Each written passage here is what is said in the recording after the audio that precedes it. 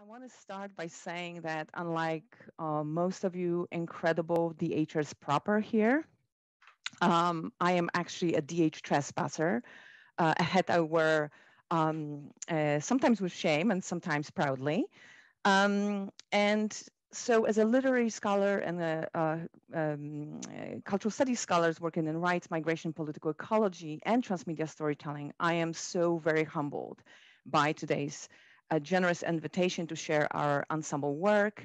Many thanks to our presenters for their painstaking critical work yesterday. It's absolutely dazzling.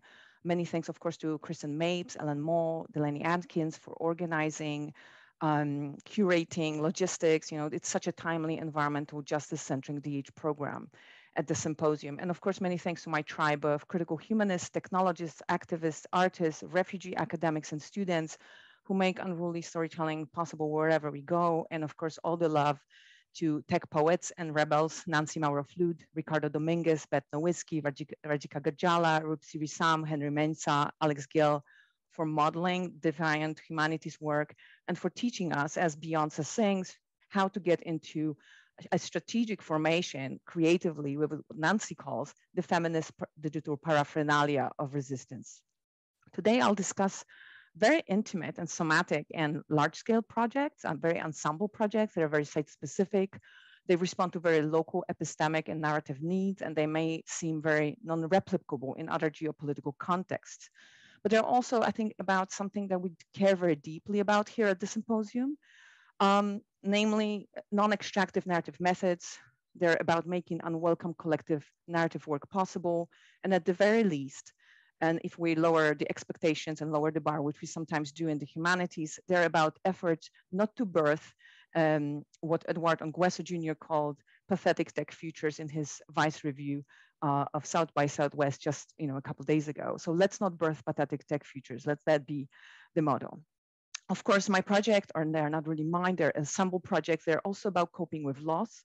They're about immoral budgets. They're about the lack of narrative agency and the heft of doing the unwelcome, unpaid work to realign public institutions, which should know better, with their public interest mission in this neoliberal era of toxicity, permanent crisis, mother of all bombs, supersonic, thermobaric, phosphorus bombs, misogyny, of course, and racism. That is the weather, as Christine Sharper heartbreakingly teaches us.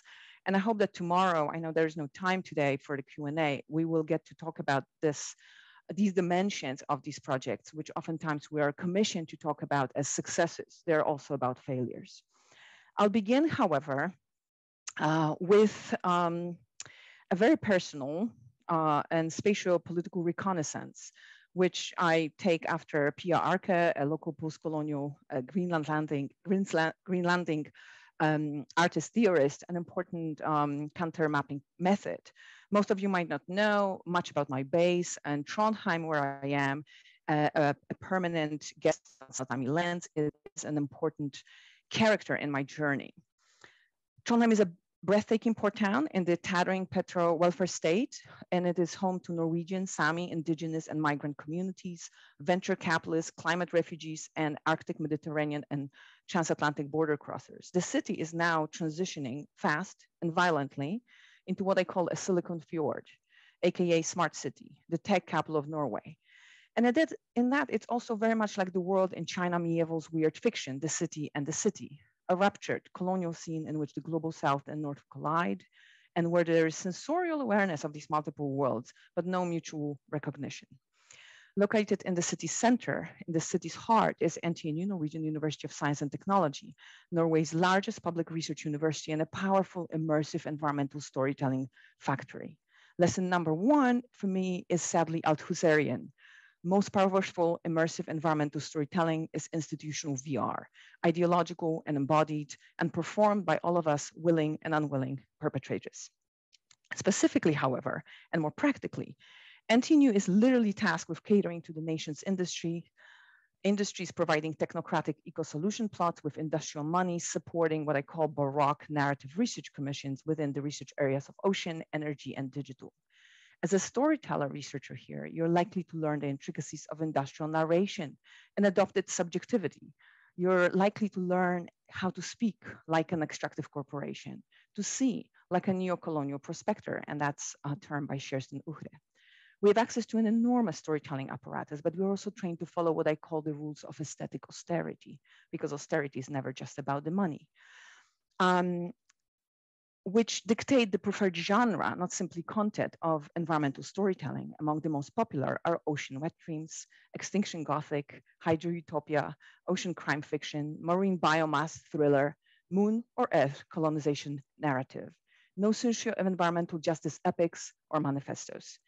This regional immersive storytelling falls under a large blanket of Nordic self-narration, exceptionalist as it is, as one of the happiest, most equitable, environmentally conscious places on Earth. It's a soothing story, not completely untrue, but it obscures an active side of indigenous and national conflicts related to land use, reindeer herding, understandings of sustainability, decolonization, gender, and migration, and so on.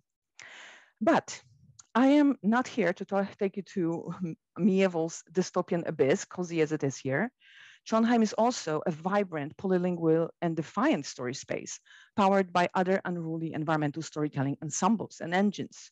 There is literature for inclusion, literatur for inkludering by Gulabuddin Shukanoir, grassroots improv groups, Poetry Without Borders, the ISAC Research Cultural Center, ICORN International Writers at Risk City of Refuge Network, Translint, led by fabulous Liebe Garcia-Zarans, Mankful Huset, and many more. We also have several well-resourced platforms, art platforms, with many of them have an explicit public outreach and new media focus. Kunstvoll Trondheim on the left is our most frequent collaborator. There's Rosendal Theater, Fine Arts Museum, Center for Contemporary Arts, Kunstverening, the National Immersive Museum of Popular Music, and many more. And this is sort of like Manhattanic infrastructure for a city of under 200,000 people. There's also this very strange space called Adressaparken, which is an interactive public tech park with embedded sensors, speakers, and projection screens, designed, and I quote it, by local engineers as a democratic open arena for new expressions and digital forms of narrative. Located at the world's new extraction and military frontier, Trondheim, in other words, has a uniquely robust storytelling infrastructure. But I mean it also in Simone Abdul-Malik's sense that people are infrastructure too. My second institutional or situational lesson might also be instructive. In academia, we're all dislocated labor migrants, after all, constantly confused about the new place we land in. So critical environmental storytelling and D&EH often isn't where you expect it to be. And if critical D&EH and theory are not in traditional institutional spaces, you have to find D or post-colonial transmedia theory or praxis where it actually happens. This meant moving across disciplinary boundaries for me, away from the humanities, or maybe finding the humanities in industrial design, electronic systems, acoustic ecology, or immersive art. I often joke that sometimes when I need to engineer an escape from the classroom, it actually is not a pun. Engineers are literally crucial for this sort of insurgent work here. Here, for example, you have sometimes these practices involve moving from the university altogether to the streets to engage in the kind of Harney and Moten undercommon storytelling work with residents, migrants, refugees, grandparents for climate change, nature and youth organizations, and so on. Here is a beautiful image of Carl Forby actually doing theory in the streets in front of this incredible neon, Coco Fusco's neon installation saying everything will be taken away. And of course, I always feel that my students prove it wrong. A lot is taken away, but not everything. When I first began experimenting with immersive environments in Norway, it was definitely in resistance to local industrial storytelling, but also out of necessity. In the absence of more formal D&EH infrastructure. So many analog and digital clandestine practices helped me greatly, in other words, in an environment where more systemic or systematically supported D&EH work is just not possible. I have also long and secretly worshipped speculative designers, Fiona Raby and Anthony Dunn, Ricardo Dominguez of the Electronic Disturbance Theater, and Krzysztof Wodiczko, who poeticize design, reactivate the humanistic, performative, critical affordances of new media technology. They always already tackle the human-machine interaction through the lens of critical theory and art, often literature and performance, and engage with ethics, reflection, social critique, and what Erin Manning calls the speech of the body as foundational components of design, of knowledge making. To me, they, in a sense, led me and my students to reframing computing problems and narrative building blocks, as Miriam Posner and Algorithmic Justice League and others urge us to do, based on local post-colonial indigenous theoretical art practices, say Sami Yoikers and their transhuman non-logocentric storytelling, which my favorite environmental law professor and Yoiker himself, and the Sambe, says is a form that was banned, quote, because it made spaces for other ways to think.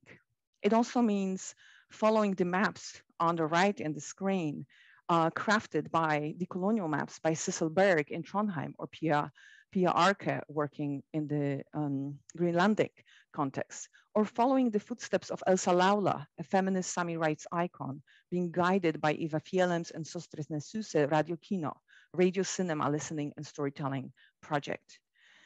Moreover, dismayed by the solution-oriented fast industrial storytelling, I wanted to follow these artists, technologists, and designers to bring slow, consoling, meditative, and fleshed, Christina Sharp would say, immersive storytelling by, quote, any media necessary per Henry Jenkinson crew, in order to unlearn, alongside with my students and refugee academics, what we think about technology, where it's located, what we think about future, public space, solution stories, but also feelings, proximity, and touch. Coco Fusco and Erin Manning were great influences on this kind of work.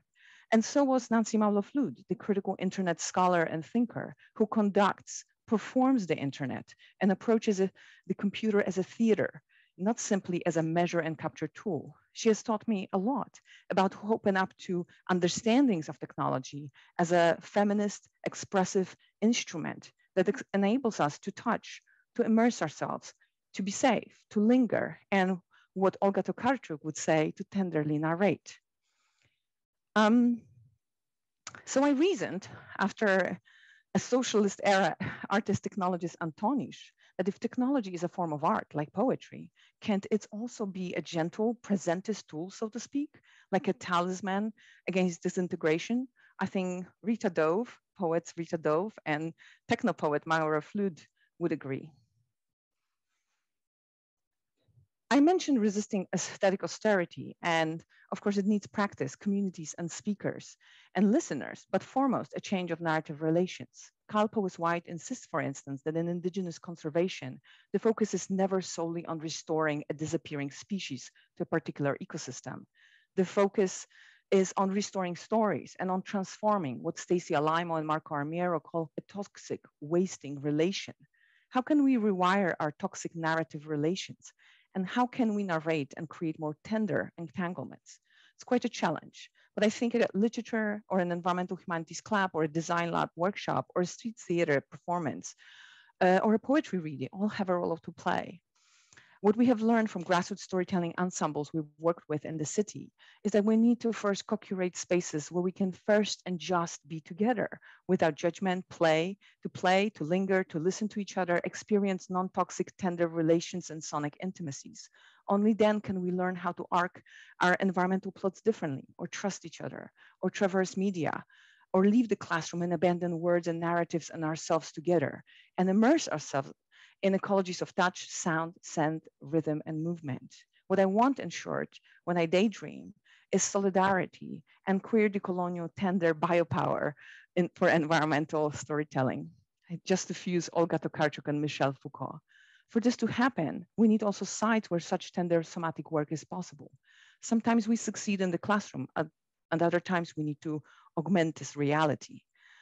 Here you have an image from Kunsthal, Trondheim, and it has been such an incredibly important place for us for many years, partially because they have a specific focus on environmental art and public outreach.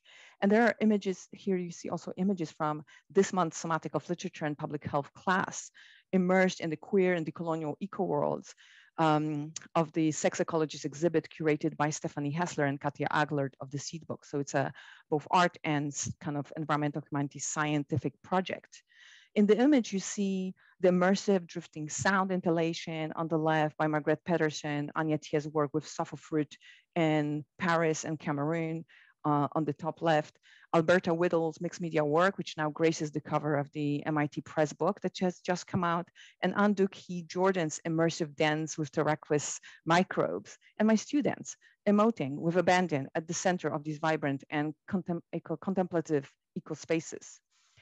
Well, for some of you may, this may seem a bit gimmicky. You know, what can an art space field trip do? We actually prepare very carefully for these encounters for months or more, linking syllabi, reflective activities, prototype design studio workshops, exhibit programming together to make some sense, to make this sensorial practice a sensible practice. We absorb, emote, and contemplate. Before the pandemic, so in this other universe, another time, we also collaborated with a new exhibit, an Eben Kirksey multi-species salon type of living exhibit, co-curated by the Laboratory for Aesthetics and Ecology and Kunsthal Trondheim.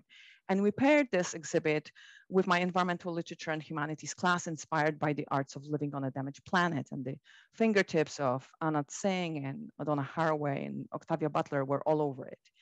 And this class, I feel, is sort of this one experience that keeps on giving, and I mean it. When it comes to shifting how we think about art and ecology and technology, I think that we've done more working with this exhibit that I've done in all of my classes.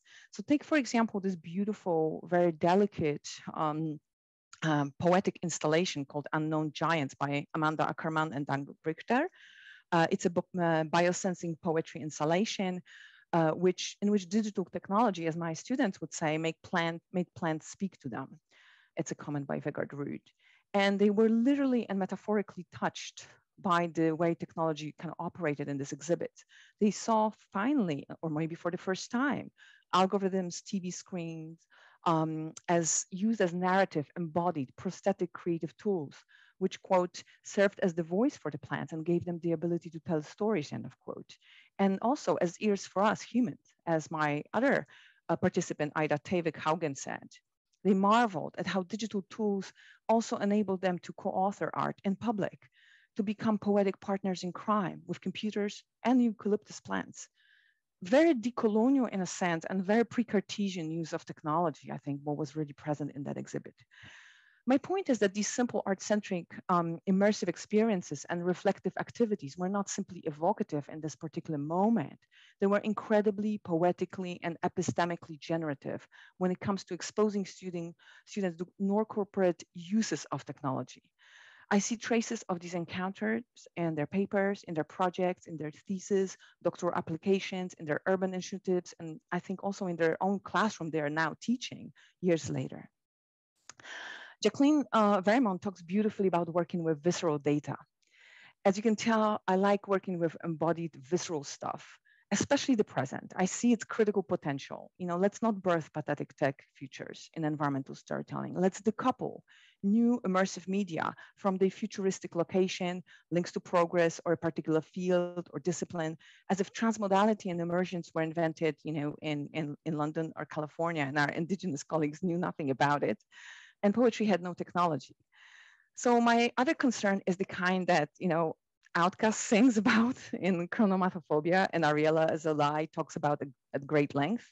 You know, this persistent urge to futurescape, to abandon the present and reshape the future by mobilizing, but not transforming affective relations. I understand that it's quite difficult to embrace and tell multiple times, colonial time, queer time, circadian rhythm, lifespan of different organisms, neoliberal time, the heartbeat, and colonialism. They don't go together. Jose Munoz, Michel Bastian, Elaine Gahn, and others write beautifully about it. But I just have realized that any resistance to industrial storytelling's military linearity, its precision shooting, its extractive declarativeness, must grapple with different clocks, beats, and rhythms.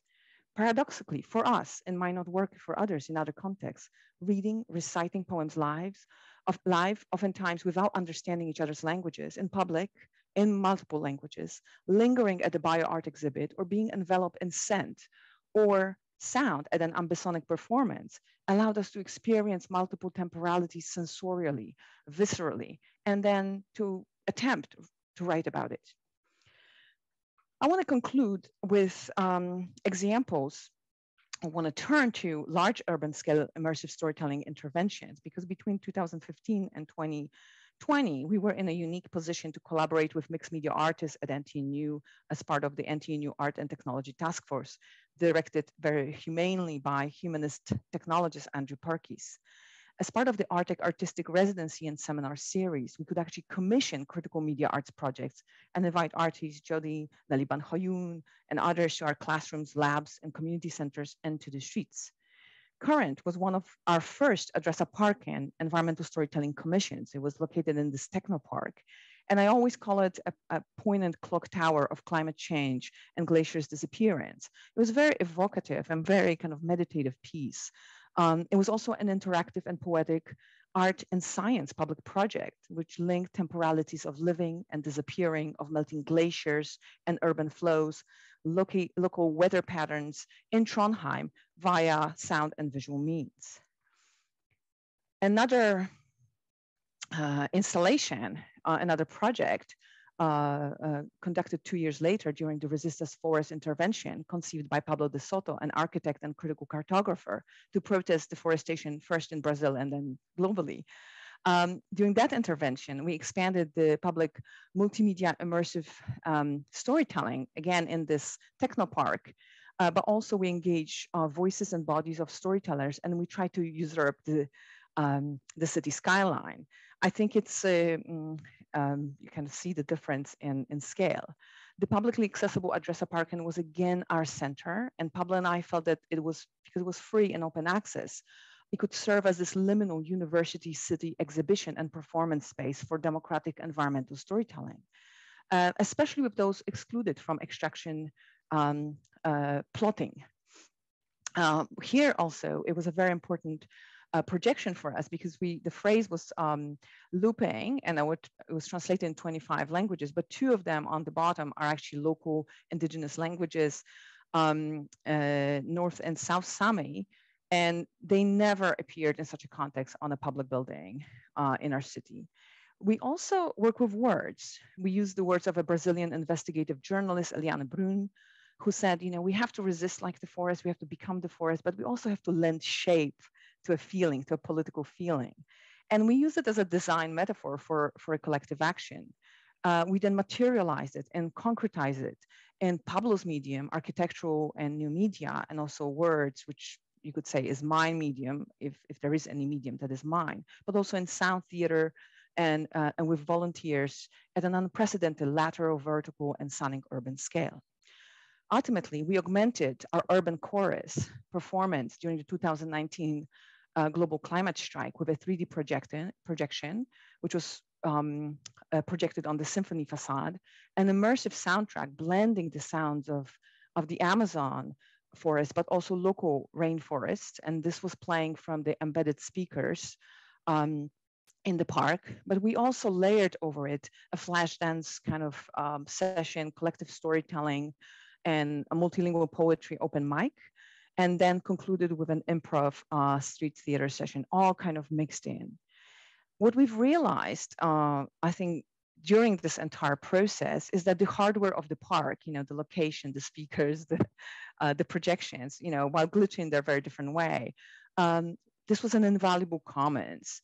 But it also, this entire experience made us realize and recognize and appreciate what I call the humanware of the city as indispensable, actually prosthetic extension of the technological hardware of storytelling.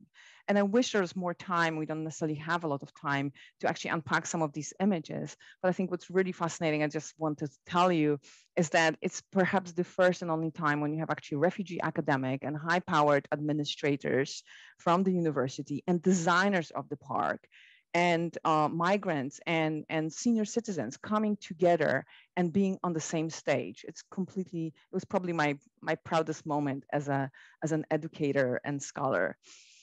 As I mentioned before, also all of these ensembles are ensemble projects are very collective, and in this particular presentation, I don't have the time to list all of the participants, and I'll be very happy to kind of direct everybody to write-ups of all of these initiatives to get a full kind of list of credits. What I would like to do, I think, just to conclude, is just to say that there are really great institutional science in the Nordic region within EH.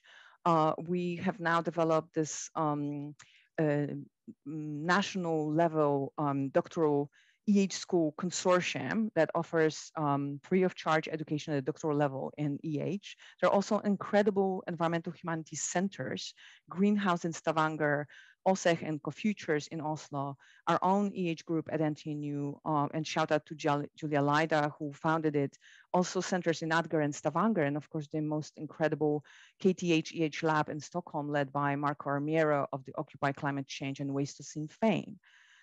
They're all springing across the region and changing the kind of environmental storytelling that is possible within institutions. Not so much for institutional DH. However, what I want to maybe leave you with is that even in our sacrificial humanities landscape, radical, Kathleen Fitzpatrick would maybe say insurgent, and also talismanic digital and environmental humanities storytelling that extends beyond the necrotic industrial plots, that transcends the city-university divide, and that brings transient and permanent city residents together, can and does happen. Sometimes with poetry and technology used as expressive, ephemeral, and political interfaces, but always, really always, with diverse storytellers engaged in acts of narrative reciprocity. Thank you.